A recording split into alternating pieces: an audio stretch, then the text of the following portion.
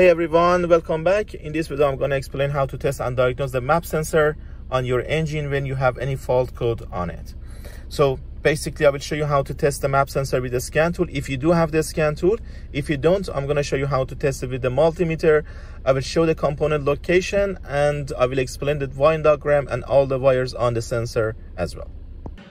Okay, first of all, let's have a look at the scan tool, see how we can use the live data on the scan tool to diagnose the map sensor. Before starting to do the diagnostic, if you haven't subscribed the channel, please make sure you subscribe the channel for supporting us and for receiving the notification when we upload new diagnostic videos. All right, I have connected my scan tool right now. Ignition switch is on. You see all the available systems here. I'm gonna go for engine. So right here, we need to go for the data stream. And we need to scroll down to find the proper items for the map sensor. So we need the actual engine speed. So we have the intake manifold pressure and this one for the map signal output. Just select these three. Okay, so we have the information right here. As you see, engine is not running. Of course, engine is not generating any negative pressure for us because engine is off right now. And we have just normal ambient pressure, which is detected by the map sensor and is generating 4 volt right now. But what are our bases to judge, to say if the map sensor is working properly or not? Of course, our source is the workshop manual. We need to have a look at the specification on the workshop manual. And what you see on the screen right now, and this is actually the table of a specification for the map sensor for this car from the workshop manual. Right now we have the ambient pressure and the voltage is supposed to be about 4 volt, which is exactly what we are getting here. And if we start up the engine, of course, the pressure is going to change because engine will generate the negative pressure. As you see on the table, when pressure detected by the map sensor drops, the output voltage should be dropping as well. So I'm going to start up the engine and see what's going to happen to the output voltage.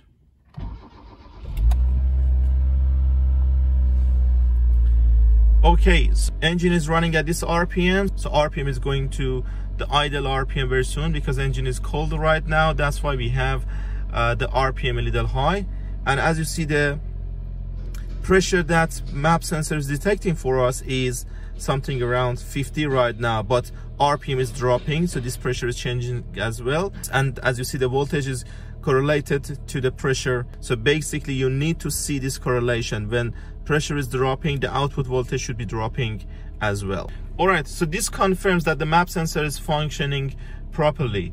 The higher the pressure, the higher the voltage. But if pressure drops, the voltage should be dropping as well. This is one example of having a faulty map sensor. As you see, engine is not running, but map sensor is actually measuring this pressure. If you guys remember, when I connected my scan tool before starting the engine, the pressure that I was reading was 100 kPa.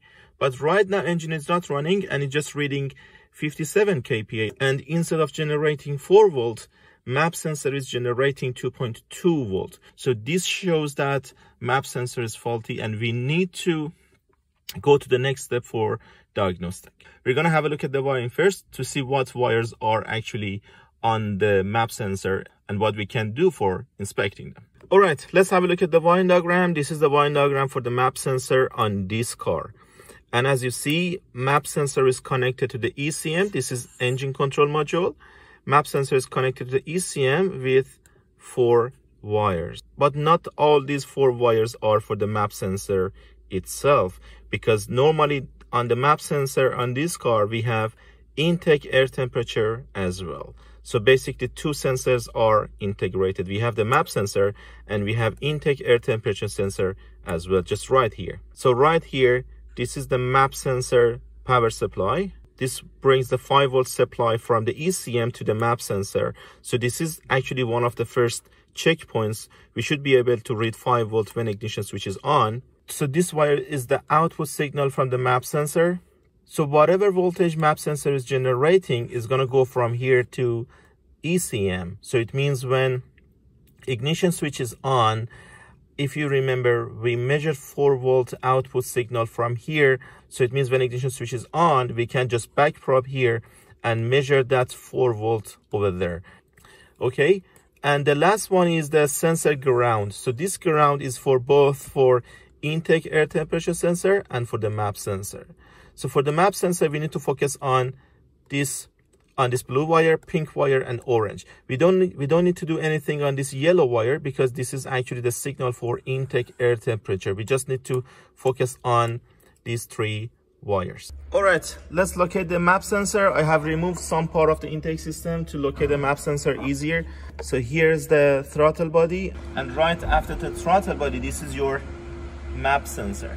So you see the map sensor is located right after the throttle body on the intake manifold. And here is the sensor connector. As you see, we have 4 wires. As you see the wiring diagram right now again on the screen, the blue one is the power supply, that pink wire is the output signal, and that orange number 4 on the far right, that's the sensor ground. So we need to focus on them to perform the diagnostic. So the first thing I will do is to back probe the sensor power supply, because we're gonna make sure if the sensor is receiving the power supply in case of having any fault. All right, this is how we can check the sensor power supply on the map sensor connector. So basically we can disconnect the sensor connector. All right, on the sensor connector, we need to go for the blue wire, pin number 2, which is just right here. I'm gonna back probe it. And then you need to grab a multimeter and check the sensor power supply using a multimeter when ignition switch is on. So here is a multimeter. I'm gonna select voltage. I have 2 probes. This one goes on the sensor and this one goes on a good ground. All right, so as you see, I'm actually measuring the 5-volt on the sensor power supply, which confirms that sensor is receiving the power supply just fine. And if you are not measuring 5-volt, it means the wire between the sensor and ECM must be inspected. Of course, before starting to do any sort of wiring inspection, you need to focus on the connector itself, because sometimes moisture or dirt can get into the connector, which can cause exactly the same problem. So that's going to be your first step anytime. So this is the power supply. We have another step on the workshop manual suggesting to check the voltage on the sensor signal as well when sensor connector is disconnected. So you remember, when sensor connector is connected, sensor is going to give us different range of voltage based on the pressure inside the intake manifold. But right now that sensor connector is disconnected, we should be able to read 5-volt on the sensor output signal. I'm going to change this back probe from pin number 2 to pin number 1, which is this pink wire. Okay, just like this, and then I check the voltage again. All good. Sensor is giving us almost 5-volt when sensor connector is disconnected. This confirms that the signal wire is connected to the ECM with no problem. So if you are not getting any voltage right here, it means the sensor signal wire might be shorted, or there might be some open circuit on the wire itself. But if I leave the back probe right here and connect the sensor connector, I should be able to read the real value on the sensor output signal, exactly like what we did on the scan tool. So this is your step when you don't have the scan tool. You need to read the output voltage on the sensor itself.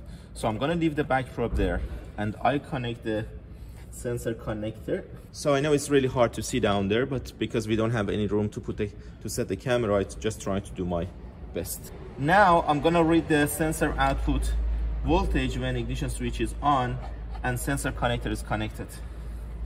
All good. You see, we are reading 4-volt. This is exactly what sensor is supposed to give us. 4-volt when engine is off from the map sensor is just fine.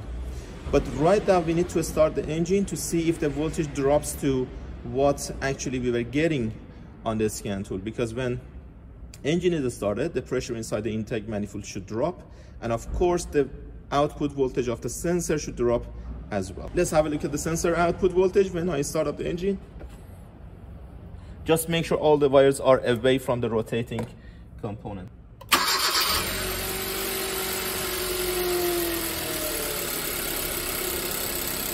All right. So as you see, voltage already dropped to 1.5 because the pressure inside the intake manifold already dropped. So this confirms that map sensor is functioning properly because it gave us higher voltage, 4 volts when engine was off, and when engine is started, is giving us 1.5, 1.6, which confirms the sensor is functioning because right now we are reading the sensor output voltage right on the sensor connector. If you are reading the value properly on the sensor, but your scan tool tells you something different, it means the problem could be from the wiring in between the sensor and ECM or ECM itself. Because when you are reading the value with your scan tool, you are actually reading the information from the ECM. If ECM shows you something different, but the value on the sensor is okay, is exactly within the range, the problem could be the wiring between the sensor and ECM or ECM itself. So you need to focus on that side. Alright guys, thank you very much for watching. I hope you enjoyed the video. Please don't forget to visit the channel page for more diagnostic videos.